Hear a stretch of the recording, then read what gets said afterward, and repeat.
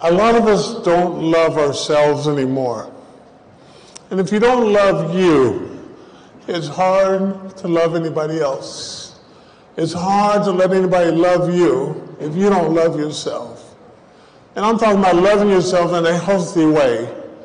Not in a big-headed, ego-type way, no, in a healthy way. You have self-respect, you have self-esteem, you love yourself. And like Whitney sang in her song, learning to love yourself is the greatest love of all. And we have to get back to that point where we feel good about ourselves and we love ourselves first and foremost.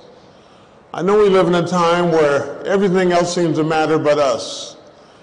Black lives matter, trans lives matter, everybody else matters, but you matter. You matter number one. And if you don't think you matter and don't love yourself, it's going to be hard to let anybody else in to love you as well. Next slide, please. Next slide, another one. Go ahead. Advance. Okay.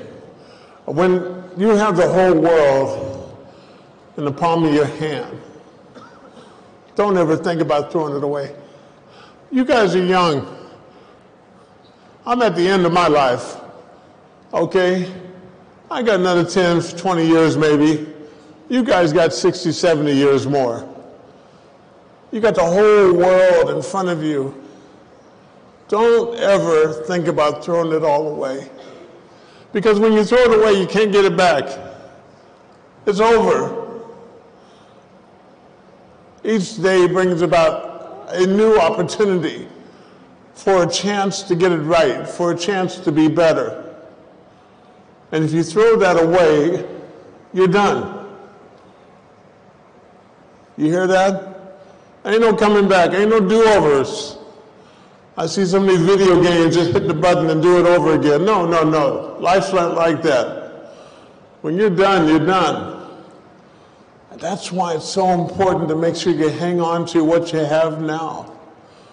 If you think about hurting yourself and throwing your life away, think again. Make sure you get the help that you need. Next slide. This is the title of my book that I put out, talking about all the things we're talking about now and more, but I wanted people to know my story. I wanted to be able to be here to tell my story. Tyler Helinski, the WSU quarterback, is not here to tell his story. His mom and his dad, I know them both, run all over the country trying to tell Tyler's story. But even they don't know why he took his life. I know why I almost took my life, and I can get out here and tell that story. Next slide. If you're feeling like you might hurt yourself, stop everything right now and get help right away. Call these numbers up here on the screen. Next slide. Suicide Prevention Lifeline. That's the old number.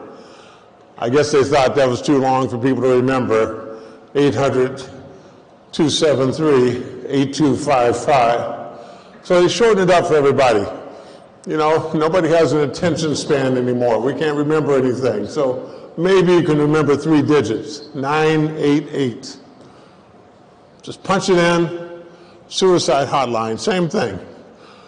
And a live person will pick that phone up 24/7 and talk to you and help you through your crisis. Next line.